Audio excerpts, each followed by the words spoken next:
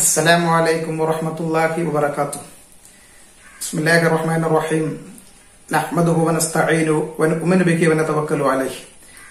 Sallallahu ala sayyidina Muhammadin wa ala alihi wa sahbihi ajma'in.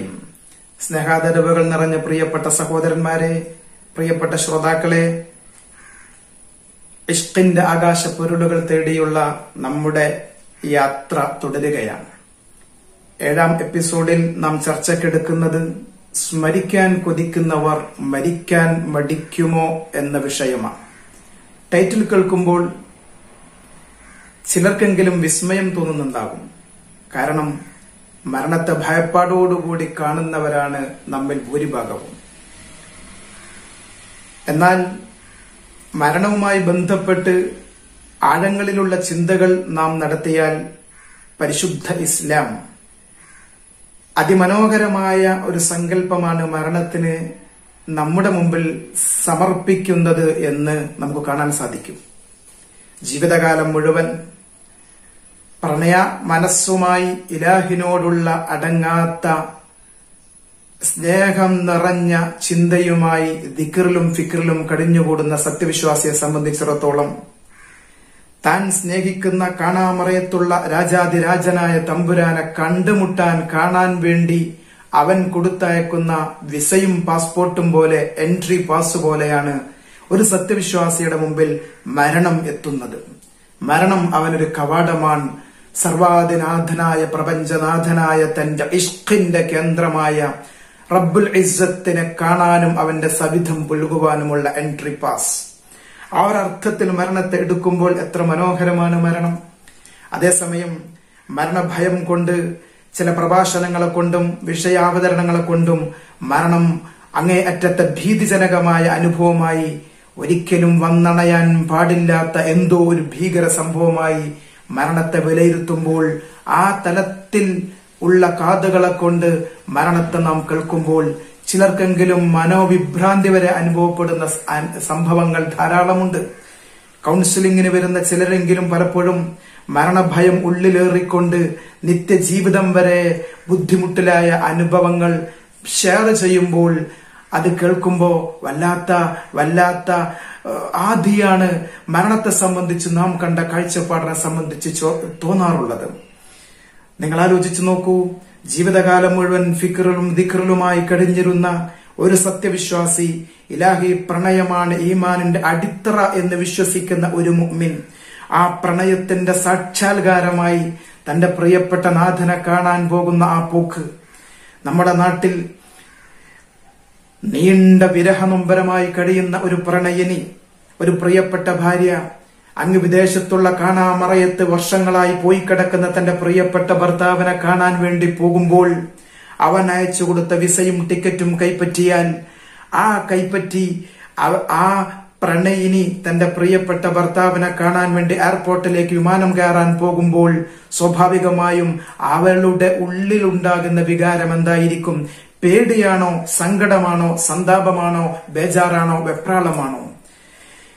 തൽക്കാലം തന്റെ പ്രിയപ്പെട്ട മാതാപിതാക്കളെയും ഉറ്റവരെയും പിരിയുമ്പോൾ ഉണ്ടാകുന്ന ചെറിയൊരു നൊമ്പരം ഒരല്പസമയം ഉണ്ടാകുമെങ്കിലും ഫ്ലൈറ്റിൽ കയറിക്കഴിഞ്ഞാൽ, ഫ്ലൈറ്റിൽ കയറലോടുകൂടി മരണമെന്ന കവാടത്തിലേക്ക് ഒരു സത്യവിശ്വാസി പ്രവേശിക്കുന്നത് പോലെ ഫ്ലൈറ്റിനകത്ത് ഖബറെന്ന് പറയുന്ന സുന്ദരമായ ജീവിതം ഒരു മുഅ്മിനെ കാത്തിരിക്കുന്നത് ആ യാത്രക്കാരിയായ പ്രണയിനെ കാണുകയാണ്.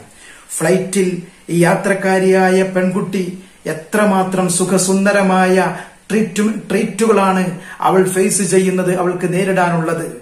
മനോഹരമായ വിഭവസമൃദ്ധമായ സദ്യകളും വളരെ ഹോസ്പിറ്റാലിറ്റിയോടുകൂടിയ ആതിഥ്യ മര്യാദയോടുകൂടിയിട്ടുള്ള പെരുമാറ്റങ്ങളുമുള്ള നല്ല അനുഭവങ്ങളുമായി ആ പെൺകുട്ടി വിദേശത്ത് തന്റെ പ്രിയപ്പെട്ടവനുള്ള സ്ഥലത്ത് ഫ്ലൈറ്റ് ഇറങ്ങിയാൽ സ്വീകരിക്കാൻ വേണ്ടി കാത്തിരുന്ന തന്റെ പ്രിയതമൻ കടന്നു വരുമ്പോൾ ആ മുഖാമുഖം, ആ സമാഗമം എത്രമാത്രം മനോഹരമാകും, എത്രമാത്രം സുന്ദരമാകും.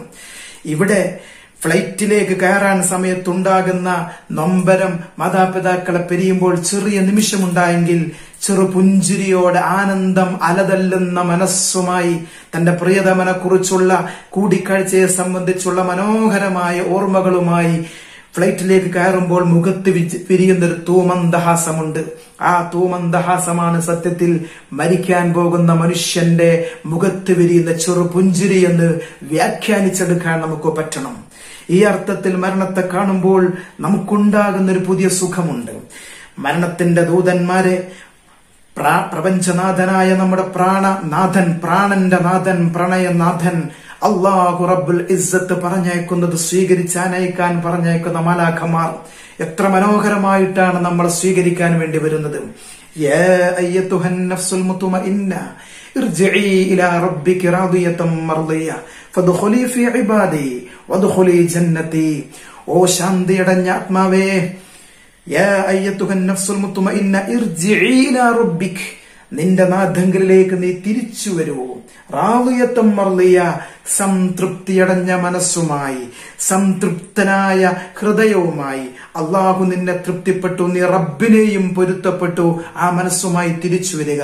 എന്റെ സ്വർഗത്തിലേക്ക് നീ പ്രവേശിച്ചു കൊള്ളുക.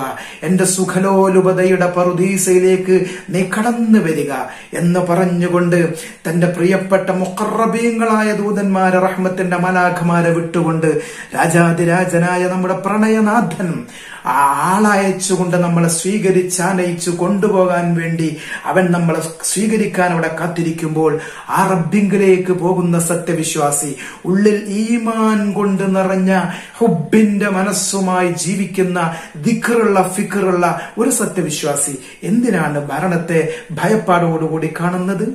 ഇൻഷാ അല്ലാഹ് നമുക്ക് ഇനിയും അറിയണം, ആലോചിക്കണം, പഠിക്കണം, മനസ്സിലാക്കണം. മരണത്തിന്റെ സുന്ദരമായ വശങ്ങൾ. മരണം ഭയപ്പെടേണ്ട ഒന്നല്ല, പ്രതീക്ഷയോടെ കാത്തിരിക്കേണ്ട ഒരു എൻട്രി പാസ്സാണ്. ഇലാഹി സവിധത്തിലേക്ക് പ്രണയനാഥനെ കാണാനുള്ള ആ പ്രണയത്തിന്റെ സാക്ഷാത്കാര മുഹൂർത്തത്തിലേക്കുള്ള ഒരു കടന്നു കയറ്റത്തിന്റെ അവസരത്തിനുള്ള കാത്തിരിപ്പായി മരണത്തെ കാത്തിരിക്കാനും മരണസ്മരണയെ നിങ്ങൾ വർദ്ധിപ്പിക്കണേ എന്ന ആ മനോഹരമായ മരണത്തെക്കുറിച്ചുള്ള ഓർമ്മകൾ നമ്മുടെ ഉള്ളിൽ എപ്പോഴും കൂടെ കൊണ്ടു നടക്കണേ. അതിലാഹിനോടുള്ള പ്രണയത്തെ വർദ്ധിപ്പിക്കാൻ ഇടയാകുമെന്ന ചിന്തയിലേക്ക് നമ്മുടെ മനസ്സു മാറാൻ ഇനിയും നമുക്ക് തുടരണം ഈ യാത്ര. അല്ലാഹു തൗഫീഖ് പ്രദാനം ചെയ്യട്ടെ. വആഖിറു ദഅ്വാനാ അൽഹംദുലില്ലാഹി റബ്ബിൽ ആലമീൻ. അസ്സലാമു അലൈക്കും വറഹ്മത്തുള്ളാഹി.